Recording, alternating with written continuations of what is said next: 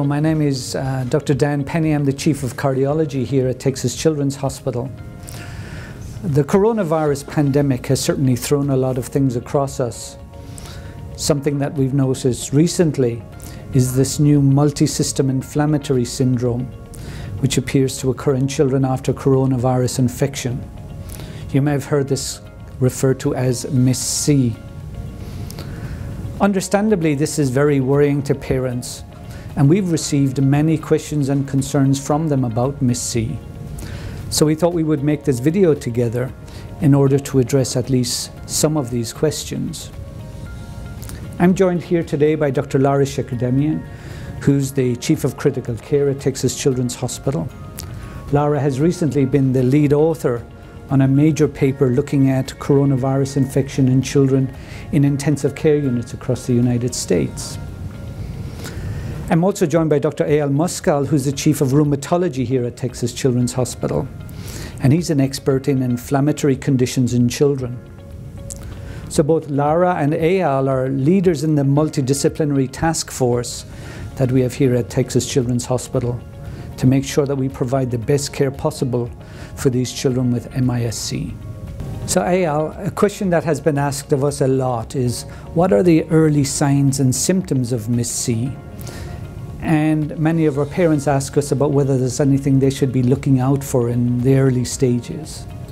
Based on experiences in Europe and the East Coast, so the places in the world that have had a head start on us here in terms of the multisystem inflammatory type of syndrome, it appears as if kids often have unrelenting fever that doesn't really respond to traditional anti-inflammatory measures, and then usually a variety of other problems such as abdominal pain, vomiting, inability to keep fluids down, and then usually a variety of issues like rash, sometimes red eyes, and a general appearance of ill appearance. It appears that those are some of the early symptoms. As the child's become more ill, perhaps he or she will have chest pain or have more difficulty with their breathing. So Eyal, another question that has come up is families wanting to know how common MISC is in children. Also, how long does it last and how serious can it actually get? It appears that MISC is pretty uncommon, actually rare according to some of the other cities that have had cases for a longer period. Some of the experts in New York City believe that less than 1% of the children that actually are exposed to the coronavirus and get COVID-19 seem to develop this more serious post-infectious process. It can last for days or even a couple of weeks as kids recover from it. It appears to be in many cities with more cases that most of the cases are treated quickly and are not that serious, though there are kids that end up in the intensive care unit and unfortunately exceptionally rare kids that pass away. So Eyal, another common question is this just a disease of children? What ages are most typically affected? And how old are the oldest children who do get MISC? So again, with the last 6 weeks of knowing more about this condition, it appears that even if children have some of the features of another entity called Kawasaki disease, they appear to be a little bit older, so perhaps even teenagers that are getting this, whereas Kawasaki disease is usually a disease of early childhood. It does appear that perhaps young adults can also have features of this syndrome. Unfortunately, many adult physicians have never seen Kawasaki disease, and it could be that they're not aware of some of these signs and symptoms. So Dan, as the Chief of Cardiology who takes care of many children with underlying illnesses, does it seem to be that children with underlying illnesses are more prone to get MISC? Thanks, Eyal. So that's a question that we're often asked. We don't believe that this condition is more common in children with pre-existing conditions. So what it seems to be is that a child gets a coronavirus infection and then they get this overactive immune response to the infection. And that's what results in this syndrome. And so this does not appear to be more common in children who have underlying diseases such as congenital heart disease. So Dan, if a child has congenital heart disease, let's say a relatively simple defect like an ASD or even something more complex, Are they going to be at higher risk of getting MISC? And particularly parents want to know if their child might have a worse outcome than a child without heart disease. So thankfully, Lara, we haven't seen any patients with congenital heart disease who've developed MISC in our hospital, and I think it's quite rare throughout the world. I don't see any reason to believe why children with congenital heart disease would be at more risk of developing this syndrome in the first place. And also, if you have well-compensated heart disease, I also don't believe there should be any particular risk to a patient if they did happen to get the condition in the setting of congenital heart disease. So Dan, as a cardiologist, you're obviously an expert in taking care of kids with Kawasaki disease. What is the difference between MISC and Kawasaki disease? And does this new syndrome seem to only affect kids who have COVID-19? So MISC refers to this syndrome that we see in children, particularly related to coronavirus infection. And that's according to the recent CDC definition, and this is really specific to coronavirus infection. But we do see similar conditions in other situations. Kawasaki is another disease that is one of these inflammatory syndromes. And Kawasaki disease, from a cardiologist's point of view, is most important because that is shown to attack the heart muscle itself and also the coronary arteries, which are the big arteries that supply the heart muscle. What we see in patients with Kawasaki disease is that they get dilated coronary arteries. These abnormal coronary arteries are also seen in some patients with MISC. Typically, though, it doesn't seem to be as common in MISC as in Kawasaki disease.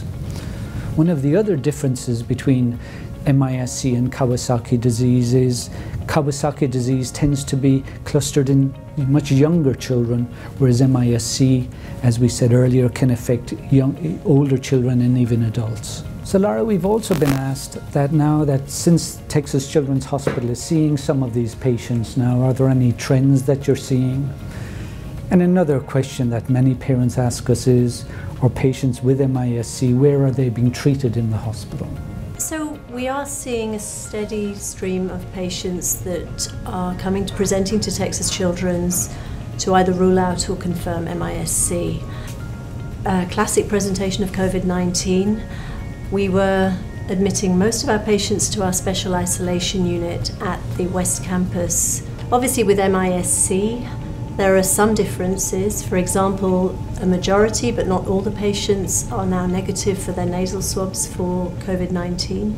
And the second difference is that there are often, but not always, other systems involved that occasionally require us to consider keeping the patients at the medical center campus in case of the need for extra support, for example, intensive cardiology support. We will admit the patient, a child with MISC, to the right campus according to the spectrum of presentation. So Lara, since you're an integral member of our MISC task force here and are aware of many of our patients, how many cases of this syndrome do you think we've had in Houston so far? And do you expect these cases to rise as they have in other cities on the East Coast? Good questions. We have seen a handful of patients with MISC at Texas Children's. We don't have an exact number because we obviously investigate many more than we end up diagnosing according to the strict criteria. It would certainly be less than 10. And the question about expecting them to rise, it's a difficult one to answer. I think what we are seeing in terms of the density of MISC around the world, not just in the US, very much mirrors the density of primary COVID-19 infection in those cities. So luckily Houston was not hit anything like as badly or hard in terms of severe COVID-19 infection. I think that would really speak to the fact that while we're seeing patients present with MISC, it seems to be a steady number. We're not seeing a huge explosion. And touch wood, we hope that's going to continue. So Lara, clearly this is can be a very serious illness. If a patient comes to our hospital with MISC, I know that we're very strict right across the hospital in screening and testing and making people safe. But do you think patients who have MISC in general, are they still contagious with coronavirus? That's a really important question. We believe that the majority of them will not be contagious at the time that they develop the MISC. The typical presentation is around the 4-week mark after a primary COVID-19 infection, and the vast majority of children at that stage, or anybody contracting COVID-19, would likely be non-contagious. Of course, we do test them with nasal swabs as well as the typical antibody tests that are required to confirm the diagnosis. So I think it's reassuring to a point that most children are not contagious, but we do screen them just in case they've still got signs of any active COVID-19 disease. So Lara, I think many of our families really want to know, is it safe to send their kids back to daycare or school once those daycare and school entities are opening again?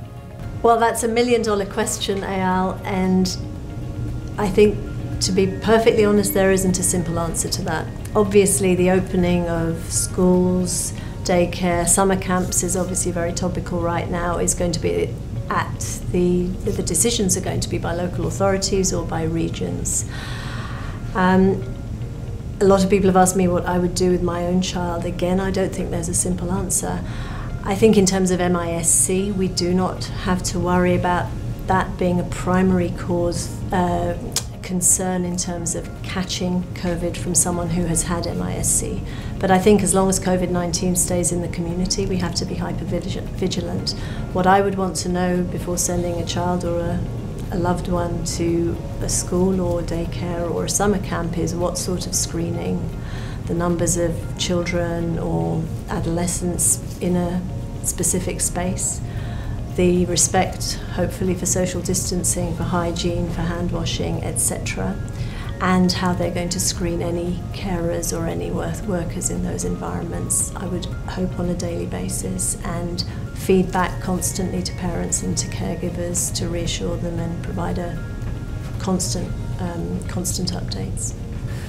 So as yet we still have a lot of questions about this condition, and I'm really delighted that we have this task force now in our hospital, and we're going to be able to provide more and more clarity in the weeks ahead. One of the only nice things about the difficult period we've gone through is it brings families together, but it also brings together physicians, teams, and their chiefs in terms of ensuring the safety of all our patients and that questions can be easily answered in a timely fashion.